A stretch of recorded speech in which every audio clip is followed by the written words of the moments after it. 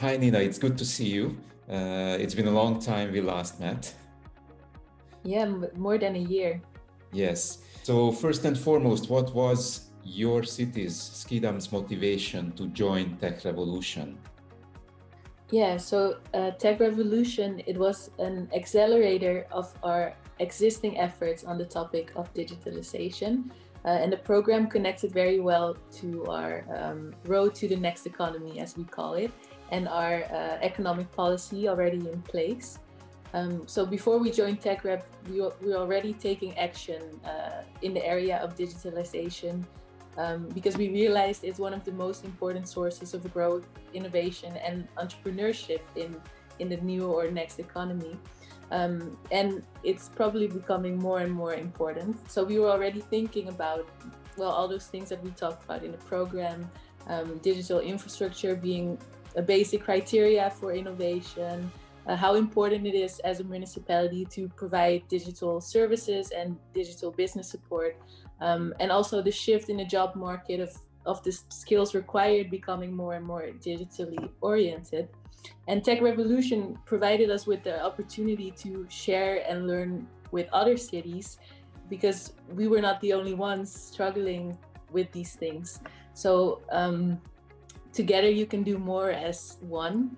And that's why we joined TechRev, because we thought so many cities are doing the same things.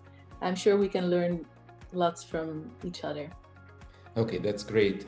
And what do you consider your most important results of your city's journey, Tech Revolution journey? So what are the most important results for Schiedam? Yes, so the good practice of our program was, of course, the Digital Media Center in Barnsley, and we've had our own ONS building in Schiedam, which is quite similar to Barnsley. And we really learned the ecosystem way of thinking, to adopt that way of thinking into our own building. And recently, there's a new development. So our building, the community in that building is becoming part of a much larger development in our business park. It's called Schiedam Megatronics Innovation Campus. So that's great that we were able to bring that community ecosystem way of thinking, learn from the good practice and all the other cities into a much larger development that's happening there right now. And something else that was very important for us was the involvement of local stakeholders. And so we organized a bunch of expert sessions where we brought in local stakeholders to talk about their area of expertise. And we learned a lot from that. And that's also, well, I was going to say that in the fourth question, something that we want to continue doing in the future. And that's something that really initiated during the TechRev program. And we also developed some digital tools, so the landing page and the customer journey app.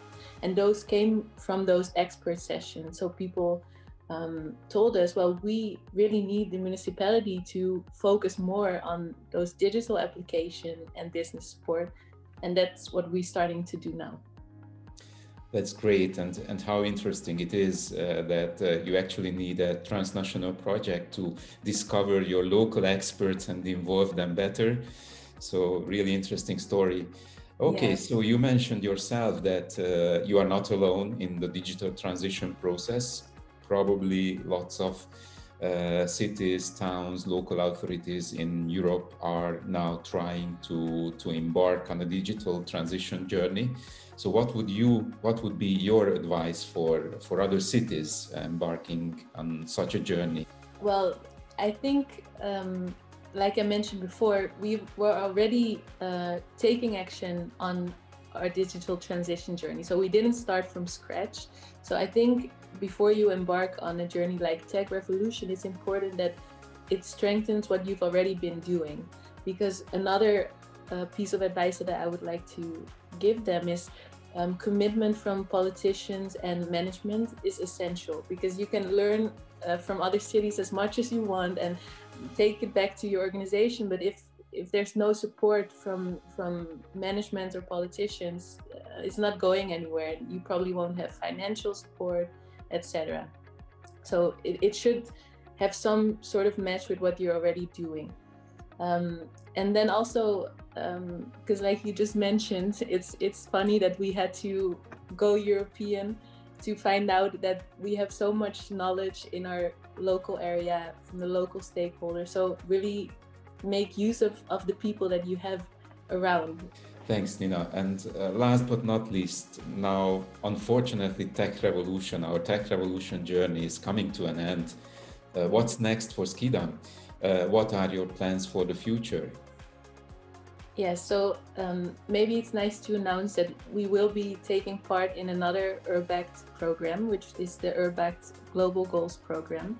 And some of the global goals, like the global goal number 9, industry, innovation and infrastructure, it corresponds very much with what we've been doing in Tech Revolution. So I'm sure that our participation in that program will also strengthen what we've been doing in Tech Revolution. During the pandemic, the urgency of digitalization also presented itself in different ways. So for example, during the lockdown, many shops had to close, and only shops that had, for example, a web shop or entrepreneurs that knew about digitalization or ways to digitalize their business, they were able to survive. So that really made us think within the municipality. It's very important for local business owners and entrepreneurs to also digitalize. So currently we're working on a project where business owners and entrepreneurs get connected to a team of students. The students will work out a plan how to digitalize their business, and after that the business owners, they can apply for funds at the municipality to purchase the tools needed for the digital services, like for example designing a web shop, to name the easiest example. And of course, a lot of the things that I just talked about, like the development of the ONS building as part of the larger Megatronics Innovation Campus, it is just starting. So we have lots of work to do, and we're not there yet, but we're going to continue doing that. And Tech Revolution has been a great initiator and accelerator of that. Another important topic is, of course, the labor market, digital skills, how things like digitalization and robots are expected to change the job market, and how we're gonna, what are we gonna do as a municipality, as a city, to mitigate what might change, what's yet to come.